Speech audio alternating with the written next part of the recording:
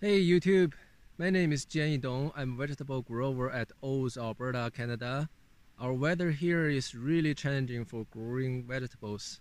So I built a commercial-sized passive solar greenhouse and I grow vegetables year-round without heating. Today is December the 28th, 2020. It's the darkest and the coldest time of the year. I want to show you what I still have in the greenhouse. Right now it's 3:15 in the afternoon. Let's check the temperature in the greenhouse. It's about 27 degrees. So I'm gonna close the insulated blankets on the top. This black thing is insulated blankets in about half an hour before it drops down to 20 degrees. So it keeps the whole greenhouse very warm at night. In this part of the greenhouse, I used to have tomatoes and cucumbers, and in November I pulled them out and replaced them with some leafy veggies. For example, cabbages. These cabbages were grown from seedlings like this big, but in about 40 days they have doubled the size, more than doubled. They are actually growing slowly because in wintertime our sun is very weak and the angle of the sun is very low, and we have only about 5 hours sunlight in our greenhouse, so they can make it this big. I'm pretty happy. These guys are purple Bok Choy. They grow quicker than the cabbages.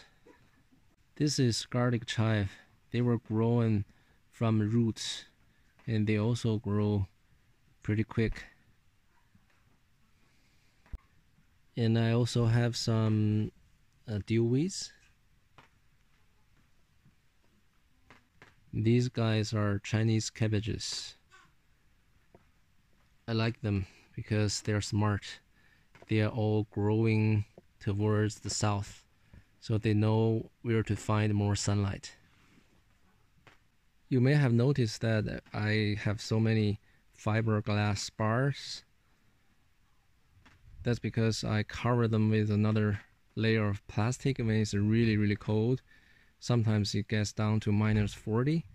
So in that situation, I cover all the leafy veggies with the plastic, but I don't necessarily do it every day, only when it's really cold. Here I'm pulling out tomatoes. These are cherry tomatoes, and over there I still have some beefsteak tomatoes, and you can see they have pretty long vines, and I take out 2 vines and to measure them. They're really long, so they are actually about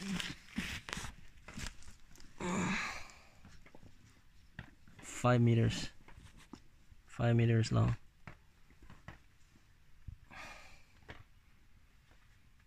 And that's about 12 trusses of beefsteak tomatoes and about 14 trusses of cherry tomatoes. I still have a lot of beefsteak tomatoes to pick. You see, they're pretty big, but these are the last ones because we cut the top in October. They're actually even longer, but we cut the top because we don't want them to grow taller anymore. We just want all the tomatoes on the vine to ripen. It's all beefsteak in this part. So this is a pretty big greenhouse. It can accommodate about 1,800 plants of tomatoes. This year they did very well, but I started too late. I transplanted them in April, and next year I'm gonna start earlier and I get more plants, longer vines. So you want to succeed, you better start early and extend your growing season. And these beefsteaks are already pulled out, and they will be replaced by leafy veggies. This is my seedling bed. This is how I grow tomato seedlings. They just germinated, I think, just yesterday. Last year I started very late, so this year I start much earlier. They will stay in the trees for about 2 months, and they will be transplanted before March.